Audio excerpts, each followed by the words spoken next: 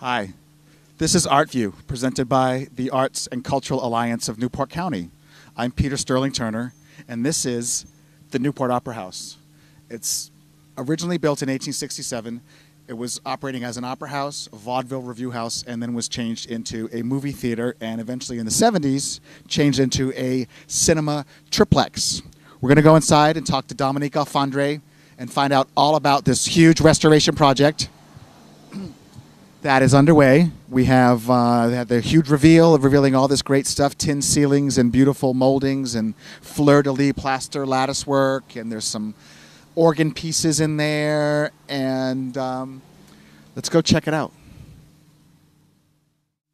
So we're here in the lobby of this historic opera house with Dominique Alfandre, and it is way under construction, and there's this gorgeous plaster ceiling that looks like painted tin ceiling over me that's in repair, and everything's in repair, and there's wires hanging, and so tell me, what is going on? We are in the midst of the Opera House renovation, and what we did last summer was what we called the reveal. We got a grant from the McBeam Foundation to take out all the stuff that made the Opera House a triplex theater. So if people who went to the movies here will remember, there was a theater in the balcony, and then there were two theaters on the first floor. And what they had done in the 1970s brilliantly was just put that construction, the plywood and the horrible polyester curtains and things, just over all the old detail of the Opera House.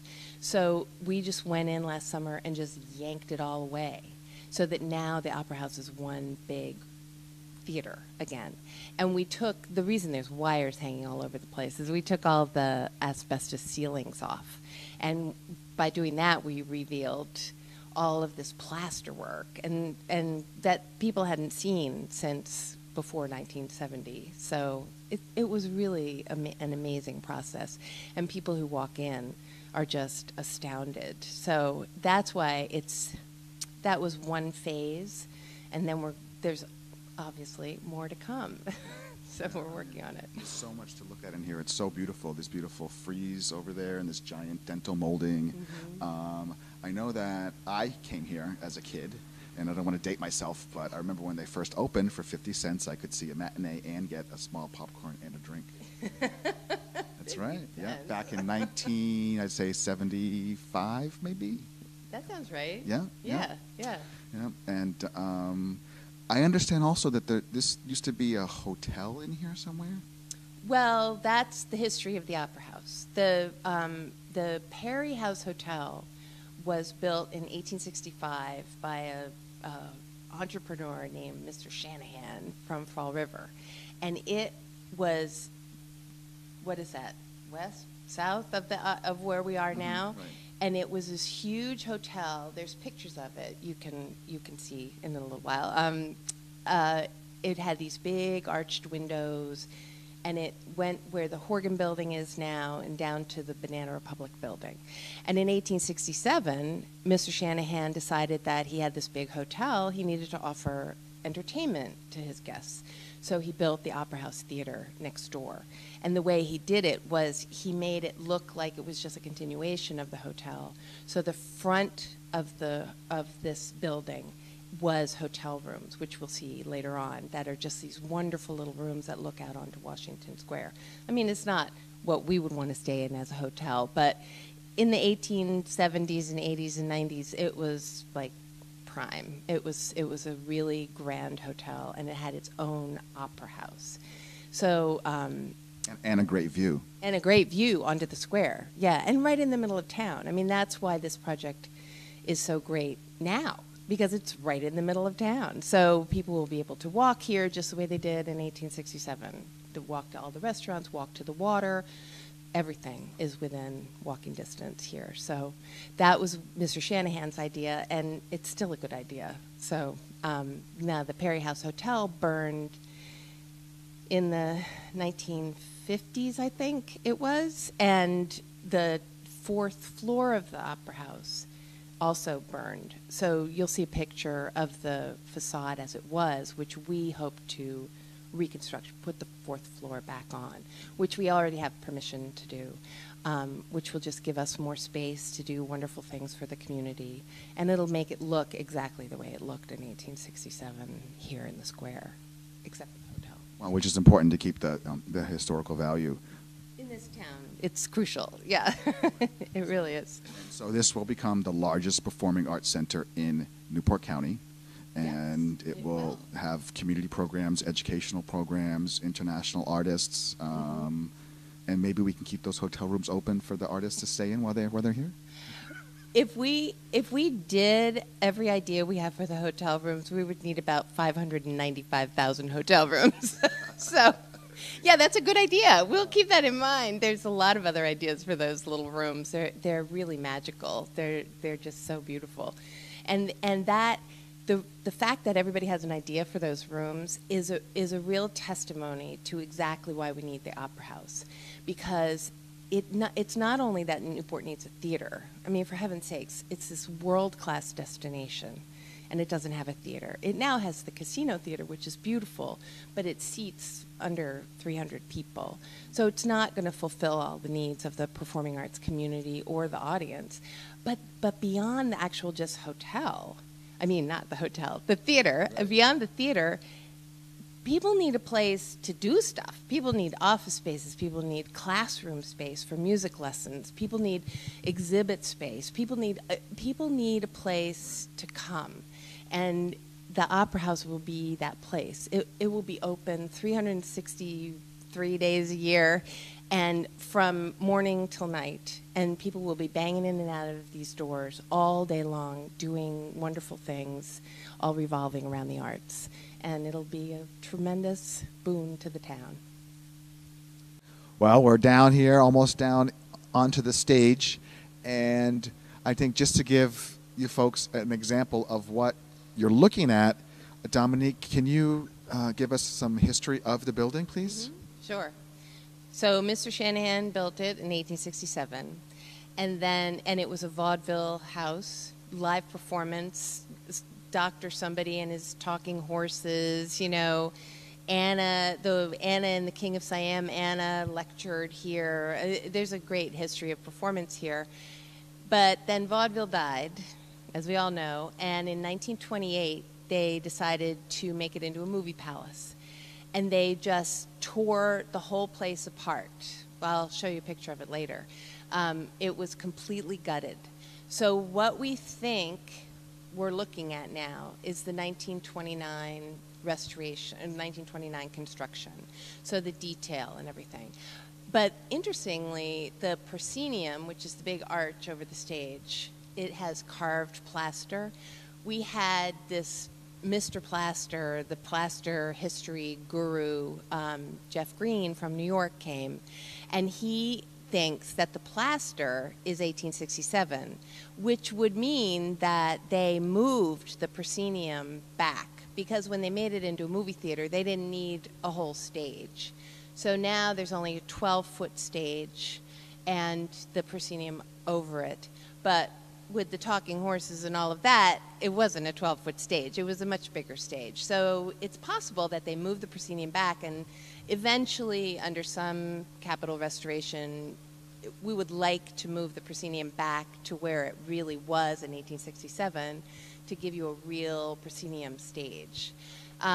So then I think it was in the 20s, the Horgans bought the building. A lot of people know the Horgans. They've owned this building forever, until in 2001, the Newport Performing Arts Center board purchased the building and restored the facade.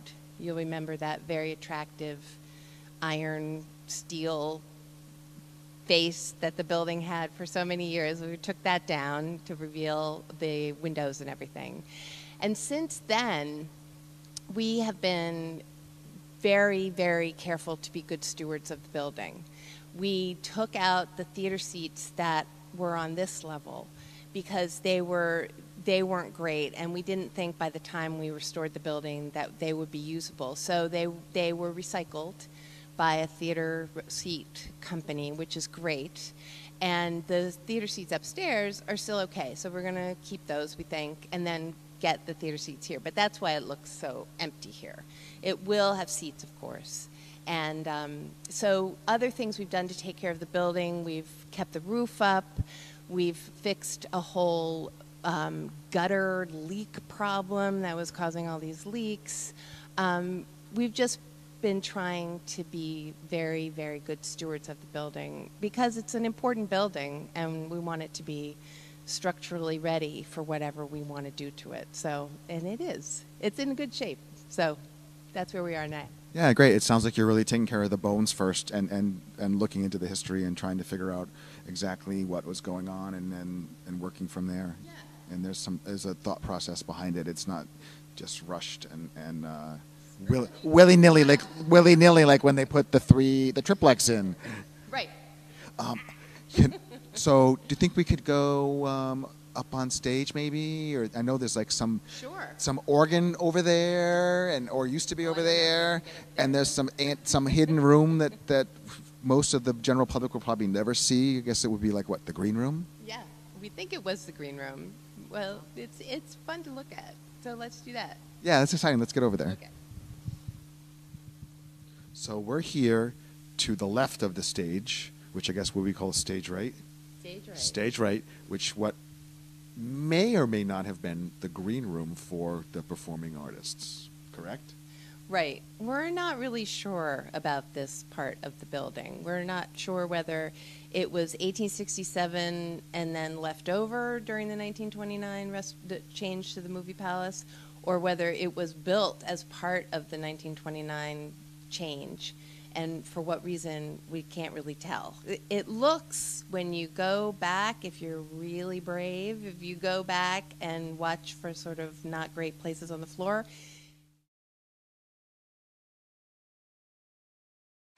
Hey, Peter, look at this. There's another way down over there, huh? Look at what? Someone was here. Yeah, look at the hand marks. The vampire that couldn't get out. But we do love to bring people back here because of these crazy posters. I mean, this was obviously from the movie era because these are movie posters. So somebody was back here and somebody was tacking up posters. So it was functioning in 1929 and on. So, you know, or may have been storage or something. If you look at this facade here, there's secondary brickwork that looks like windows were bricked over. And I mean, the ceiling in this is way up there. Yes. I mean, and the window thing is always fascinating to me because you have to remember in 1867 there was no electric light. So to do theater, you needed there are windows backstage because to do load in and everything, you needed light, and there was no electricity. So it's interesting to think about. Yeah, it is actually. So apparently over here, there's an organ. I'm going to go upstairs and try to see.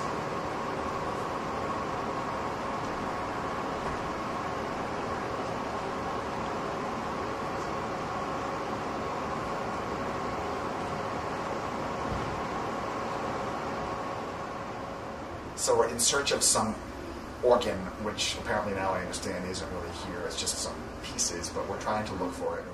Oh my God. It goes way back here. And, oh, it looks really cool from this side.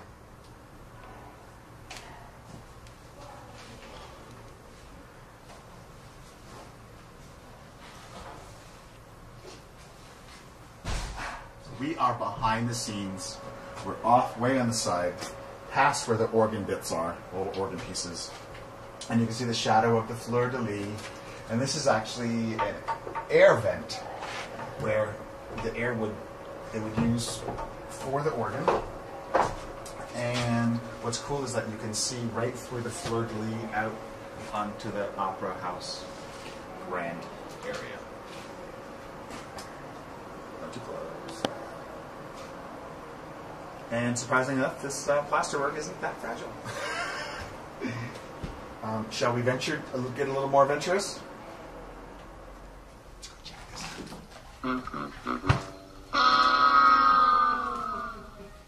Now we're standing in a part of the old Opera House, which was originally part of Mr.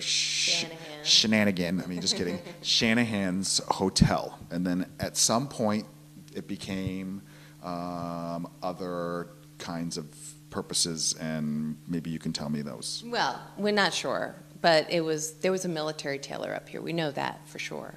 But these rooms now are going to, in the first phase of the restoration that we're planning, the first phase is to get the Opera House open so that people can see performance here. And we're interested in the detail and the 1867 and the 1929 and all of that sort of stuff, but that's not part of our plan for the first phase. The beautiful historic restoration will come later when we raise a whole nother boatload of money. So the plan, though, for these rooms, even immediately, is that this second floor will be opened up to become the grand lobby. Because when you come in on the street level, that lobby is going to be very small, because there's got to be another staircase, there's got to be an elevator, there's got to be a box office, there's got to be bathrooms. So it will be similar. I always tell people it'll be similar to when you go to Trinity in Providence. You walk into that lobby, but you immediately go up the stairs, and there's the bar. We'll have a bar. And it will be open to Washington Square, which is so beautiful. Then on the third and fourth floor, there's 5 rooms, and 5 rooms when we restore the fourth floor. Those rooms, these are such lovely little rooms. They can be used for offices. We're talking to partners in the community, like the Newport festivals, the jazz folk and the music festival. We're talking to the radio station, to Rhode Island NPR. We'll need offices for the theater. And then also we really want to use those rooms for classrooms, music lessons, people, assembly spaces for meetings, whatever. We want it, as I said before, to be really lively in here. And the rooms on the front give us this great opportunity to do that, because they're just spaces. They're not needed for anything High else. vaulted ceilings, and it's just beautiful. Beautiful view of the square, so that's the plan. That's the plan so far. And it sounds really good. Let's go check out some of these other rooms, and maybe we can see some other wallpaper or moldings and things. Right.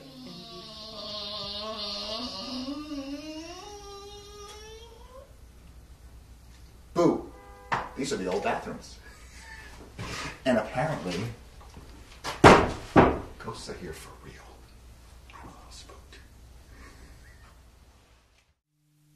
And now, we'd really like to present a performing artist, member of the Alliance, Michelle Cruz, that spoke to her earlier today. And this apparently is a song that she just wrote recently. And we are going to get to see the full acoustic capability of the building. Enjoy. Granted, I made my mistakes when I fell for you.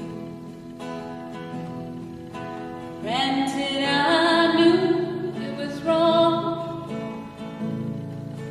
King Street in Charlton. Subway car pulled away and left my heart at the station. Stared straight into your eyes, and I knew your faith in us is gone. Soon you will see. My love really means.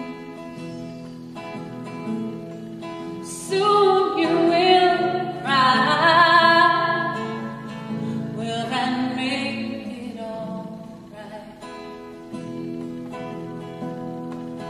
Soon you will know.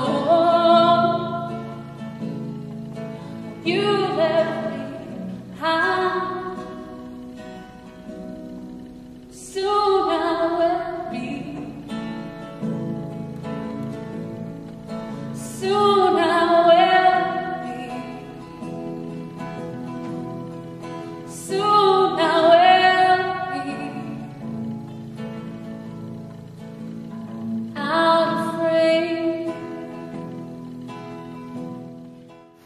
Time had passed, but stood there in disbelief. The same New York City corner with a new man on my arm. Fate has a way of stepping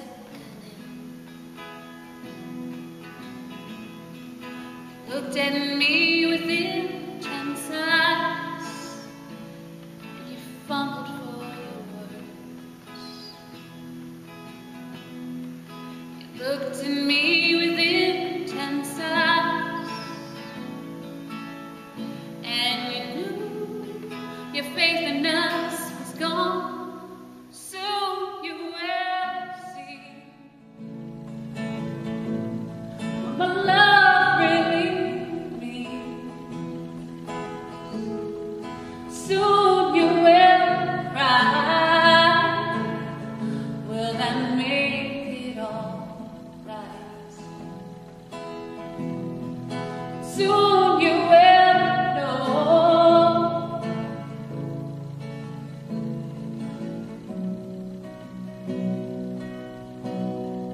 Soon I will be. Soon I will be. Soon I will be out of frame. Soon I will be. Soon I will be. Soon I will be out of frame. Now we're standing on the balcony of what was Cinema 3, which I think I saw The Spy Who Loved Me here back in 1976. But you can see it's quite a grand space. There's beautiful frieze behind us. The Opera House logo with, I guess it's a satyr. But I'd like to just ask you, Dominique, could you take a few minutes and please tell us, actually, you know, we've had bits and pieces, but give us the vision, please. Well, the vision, the big vision, is to have this beautiful restored theater in Washington Square that's active all the time. The first phase of that vision is to get the Opera House open. So the nitty-gritty of that is that we need to put a thrust on the stage so that the 12 feet becomes 32 feet. So that you can have dance, you can have theater, you can have opera, you can have chamber orchestra. Then if you're a comedian or a string quartet, or somebody who can deal with 12 feet, the thrust could be put away and you could get the extra seats. Mm-hmm. But it'll be around 700 seats.